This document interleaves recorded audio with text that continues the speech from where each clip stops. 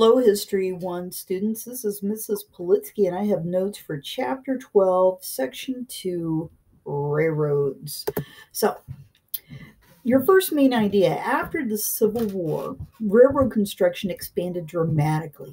In number one, the railroad boom began in 1862 when President Lincoln signed what was known as the Pacific Railroad Act. This act, for the most part, brought about the beginning of the Transcontinental Railroad. It had the Union Pacific and also the Central Pacific that would come together and merge into one railway. Kind of leading up to this, if you go back to about the 1860s, the United States only had about 35,000 miles of rails in this country. But as this act and others will be passed and railroads completed, by 1900, we're going to have over 200,000 miles of railroad track in the United States. Number two, the Central Pacific Railroad had primary investors who were known as the Big Four. And the Big Four consisted of Charlie Crocker, Collis Huntington, Mark Hopkins, and probably most famous, a guy named Leland Stanford. Stanford would go on to become the governor of California, but he's probably more noted for Stanford University. Number three, because of the shortage of labor in California, about 10,000 workers from China were hired to work on the Central Pacific Railway. Just so you know, Union Pacific, under the leadership of Granville Dodge, began construction of its portion of the Transcontinental Railroad out of Omaha, Nebraska. It had about 10,000 workers, but a lot of them were immigrants, primarily Irish laborers who were working on the railways. When we talk about the workers out of China, many of these men were working for very, very low wages.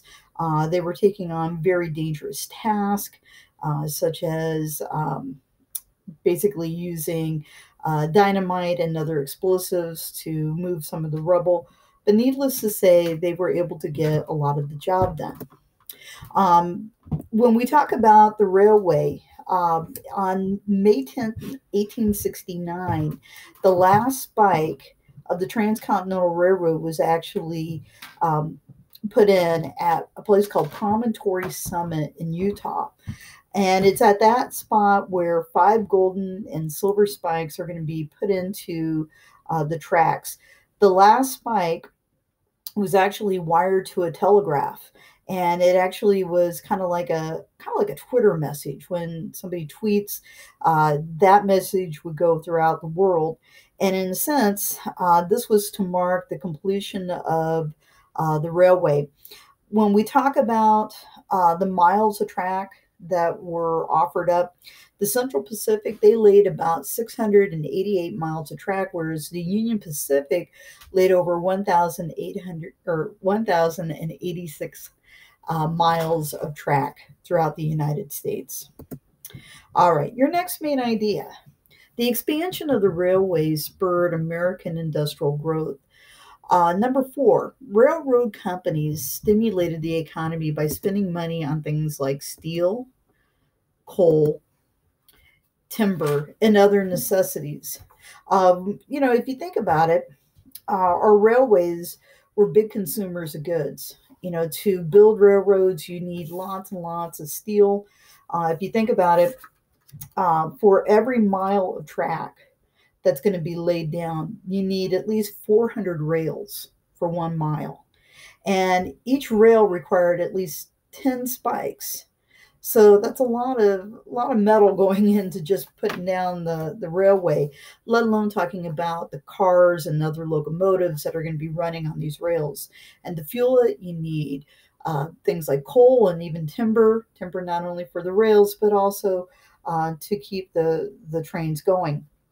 So needless to say, our railroads were really a big help to our bustling economy at this period of time. Number five, railroad consolidation resulted in 7 giant systems that were controlled that controlled most of the rail traffic in the eastern part of the United States. One of the most notorious of consolidators was a guy named Vanderbilt, and it should probably read Cornelius Vanderbilt. In 1869, he purchased and merged three really short line rails in New York. And by 1870, he had extended these lines all the way out to Chicago. In 1871, he also began the construction on the iconic site of New York City's Grand Central Station. So, needless to say, Vanderbilt was a very, very wealthy man. Number 6, before the 1880s, each community set its clock by the sun's position at noon. You know, the American Railway Association was this organization that really wanted to push for standardized time zones. And eventually, they were able to get that to happen. Part of that being the fact that if you wanted to help consumers know when the trains were coming in, if you had a consistent time that could be used throughout the United States or within a region, it made it a lot easier to inform people when the train would actually be arriving. So, number 7, to make rail service safer and more reliable, the American Railway Association divided the country into 4 time zones: Eastern Time Zone, Central Time Zone, Mountain Time Zone, and Pacific Time Zone. And for the most part, this was done in 1883, and we're still kind of living with parts of this today. Certain states, especially states like Indiana, which are kind of like between the central and the eastern time zone, actually have counties that opt in for things like daylight savings time. All right, number 8, and the main idea. To encourage railroad construction, the federal government gave land grants to many railroad companies. The Union Pacific certainly was probably more famous for a lot of the territory and land grants that it received. But there were other land grants given during the 1850s and 60s. And one of the things that was happening is there was about 120 million acres of land that eventually the federal government had given away to the railroad companies. This is kind of the equivalent of what would be like our New England states. So if you combined Maine and New Hampshire and Vermont and Massachusetts and Rhode Island and Connecticut, plus New York State and Pennsylvania, put them all together, and that's about the equivalent of the land that the federal government had kind of sold off or given away to these railroad companies. The Union Pacific and Central Pacific Railroads, when they were working on the transcontinental line, actually had received enough land grants to really cover the cost of construction. Your next main idea. The great wealth many railroad entrepreneurs acquired in the late 1800s led to acquisitions that they had built their fortunes through dishonest means. Jay Gould, who was a railroad owner, was famous for manipulating stocks and being very corrupt. He had actually swindled investors and taxpayers and actually bribed government officials, cheating them on contracts and debts. And many people started to think that maybe the railroad companies were not all that honest. Railroads had bribed members of Congress to acquire some of these land grants.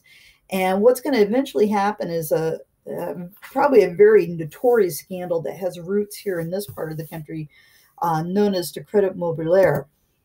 The Credit Mobilier scandal kind of goes like this. Credit Mobilier was actually the construction company set up by the Union Pacific shareholders. And it was under the guise of a guy named Oakes Ames, who happened to be a member of Congress. Acting for Union Pacific and Credit Mobilier, the investors signed contracts with themselves. In other words, they're charging these companies, and they're kind of going to reap the profits. And what ends up happening is the railroad companies have to pay these things, but the investors are the ones who are really profiting. And what ends up happening is Union Pacific actually was kind of forced to pay inflated bills without making any questions of it, where some of our politicians were going to make a lot of money off of it. So, anyway, when Union Pacific Railroad was completed, a lot of these investors had made millions of dollars, but the railroad had pretty much used up a good portion of its federal grants that they had received, and Union Pacific was almost bankrupt. So, to convince members of Congress to kind of give the railroads more grants, Oaks Ames, for the most part, sold other members of Congress shares of Union Pacific at very low discounted prices. And what ends up happening is, as we move into the election of 1872, the scandal kind of hits the newspapers, and eventually the New York Sun lists many of the members of Congress that had accepted bribes, and this would include Speaker of the House James Blaine, soon to be President James Garfield, and the current serving Vice President under Grant, a guy named Schuyler Colfax. What's interesting is when this scandal all blows over, there are no criminal or civil charges that are going to be filed, even though it was probably one of the most corrupt scandals in railroad history. All right. Thank you very much.